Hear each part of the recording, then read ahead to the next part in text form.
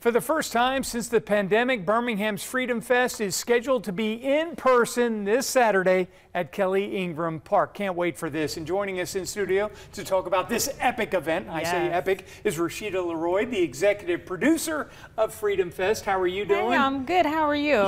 You're excited about this, are you not? So excited. Like the return of Birmingham Freedom Fest. We are back. 2019 was our first year in the Civil Rights District. 2 virtual festivals in 20 and 21, came off the heels of World Games in 2022. So we're excited to be back in the district, ready to have a good time. The virtuals were very successful, by the way, but tell us about Freedom Fest. What is it? Absolutely. So Birmingham Freedom Fest, which is presented by the city of Birmingham, it's a music festival that we've curated for Birmingham and for those who are interested in coming in our city.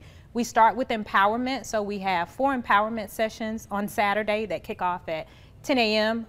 2 will be at 16th Street Baptist Church, and then we'll have 2 at the Birmingham Civil Rights Institute. Those sessions will talk about, resistance. We're celebrating the 60th anniversary of the Civil Rights Movement. We'll talk about 50 years of hip hop. We'll have a session about wealth and equity and what that looks like 60 years later. And we'll also talk about athletes and social justice. So excited about that. And then at 3 p.m. we move into the music.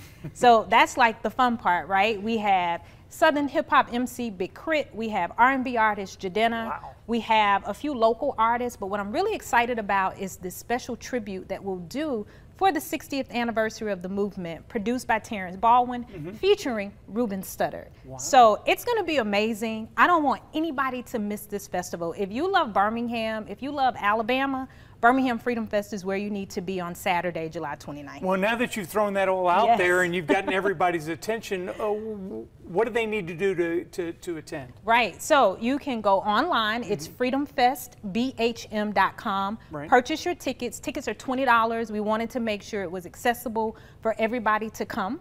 That's freedomfestbhm.com. $20 tickets. You can also visit us on Facebook, Instagram, Freedom Fest BHM. And I know that we're talking about the music and that's always exciting, but these empowerment sessions, you've got some impressive speakers, do you not? We do. We have Mayor Woodfin, who's going to moderate a session for us. We have athlete Chad Slade, who's going to be talking about, 50 years of hip hop. We have Bob Dickerson, who's going to do a one-on-one interview with Isaac Cooper. These are 2 generations of financial experts who are really going to be talking about wealth and equity and where we are today. So, and we have many more. So I really want to encourage people to come down. And what's even more exciting is where we're doing these sessions. So to be inside of the historic 16th Street Baptist Church and to be able to have these conversations that will really push our city forward, that will really push our state forward. I'm just excited. In the Birmingham Civil Rights Institute, I tell people that is a gem in our city. If you have not had a chance to tour it, you can come down on July 29th.